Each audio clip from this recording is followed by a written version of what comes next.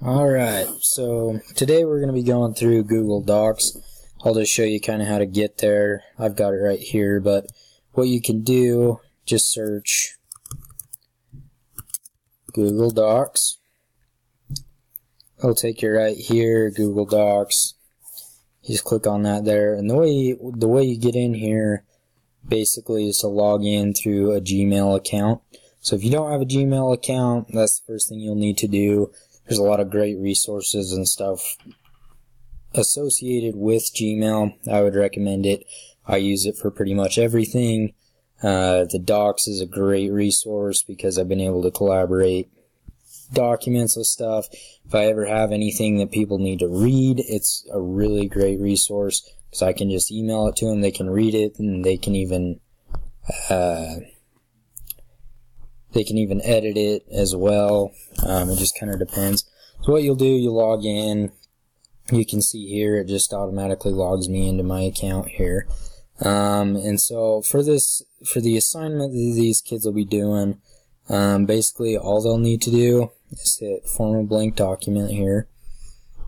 And the cool thing about Google Docs is it saves everything as soon as you do it. So you never have to click save. You never have to worry if it's going to be saved or not. It'll always be there. And the other cool thing is the students and anyone can access this document from anywhere where there's internet. So you don't have to be on your computer like a Word document or whatever. It's always on the internet, and you just log in. You'll be able to access it and everything else that way. And so a couple things. The assignment's pretty self-explanatory. They'll be able to do it, but the reason I recommend Google Docs is because they'll be able to work on this pretty easily that way. They can title it, just Animal Production. It's kind of what this assignment's about.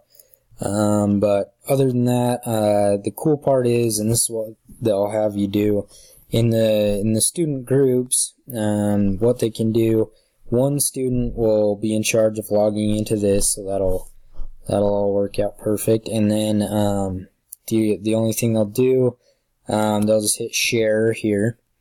And so in order to share it with the other students in their group, all they have to do is enter their email address right in this window here. So you'll just enter any address in there, hit done, and here what you can do is actually choose what their role is with this assignment. And so they want to be sure to choose can edit, because all the students want to be able to edit the document so that they can all work on it together that way. And then, so that's what you do. You add the email address, you hit done. That will send the other students an invitation to edit the document, and so that way all the students can access the document. They can all work on the assignment at home or wherever else.